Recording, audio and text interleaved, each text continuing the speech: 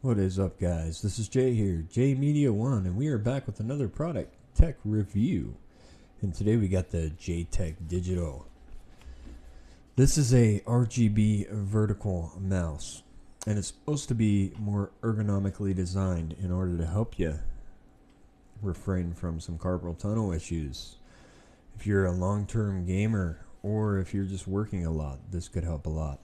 So what we're going to do today is we're going to unbox this, and then we are going to hook it up to the computer. I'm going to show you guys that, and then after that we're going to go over some tech specs. So first, let's take it out of the box.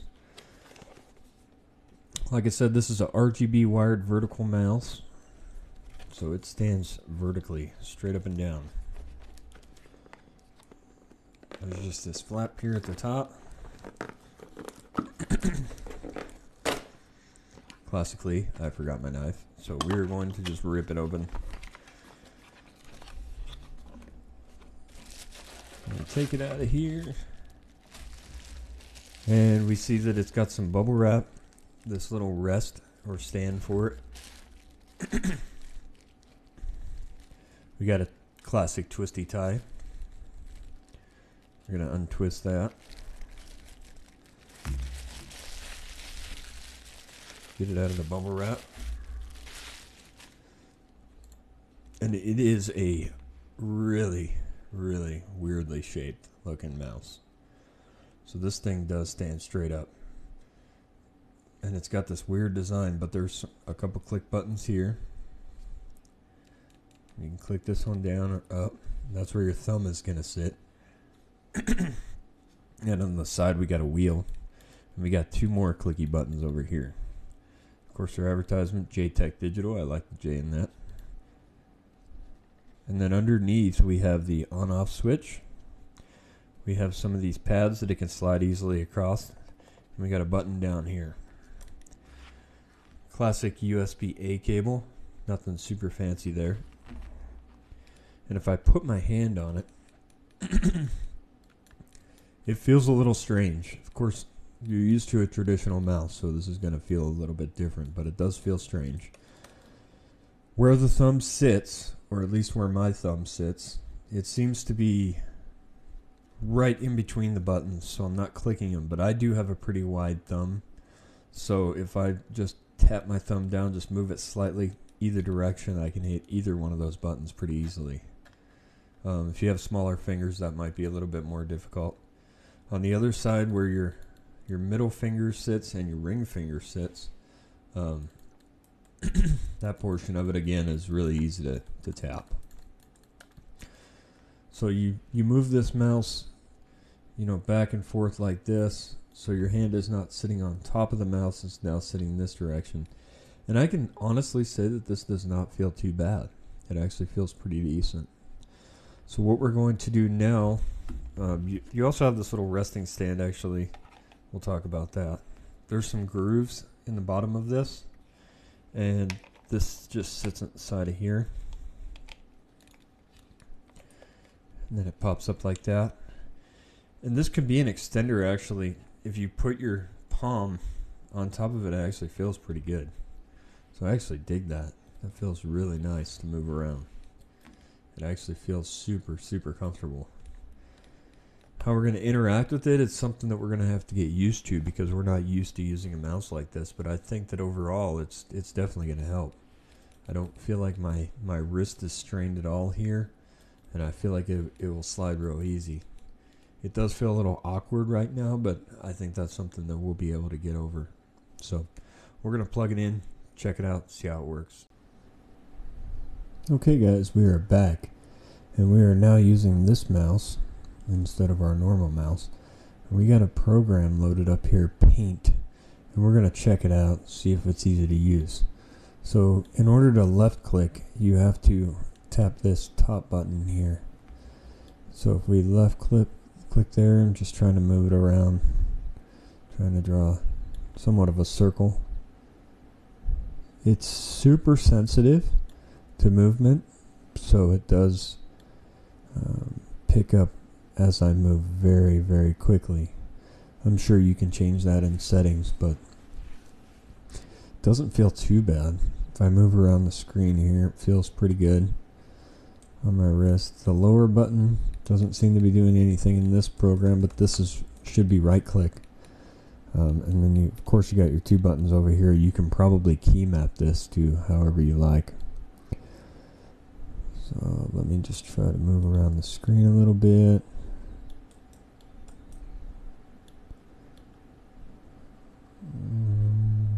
Big circles, and you can see I'm barely moving my hand around here to make these circles big. So if I just move my hand just a little bit,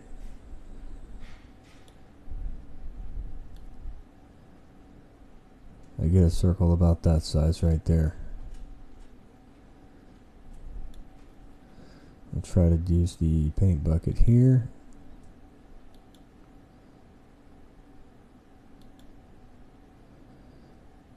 Yeah, it's definitely gonna take some time to get used to this, but I think overall it's pretty cool. It does work pretty good, and I think if you spent some time with it and you messed around with it a little bit, it would be a lot easier to get used to, and then at that point you would definitely have a more comfortable feeling. I'm just so used to my hand being over top of the mouse that this is like super unfamiliar territory. But it's not uncomfortable. It does get, I mean, it is really easy to hold. It's easy to move around, but you're moving in just a different orientation, it feels like, because you're trying to push and pull instead of your hand just dropping down on top of it. So it's probably more psychological than anything, but it does feel a lot different. Try a little bit of red here.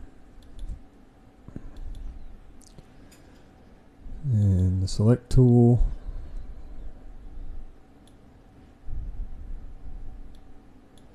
If I'm trying to move to an object like this circle here and I'm just trying to get directly to it, it feels a little weird. And I think that's because you're using different muscles. At the same time, I feel like I want to try to hold my try to lift my hand up off the table. And I'm not sure exactly why I want to do that, but I do feel like I want to lift up on this a little bit. So let's just try one more thing. Try to make a shape. Go here.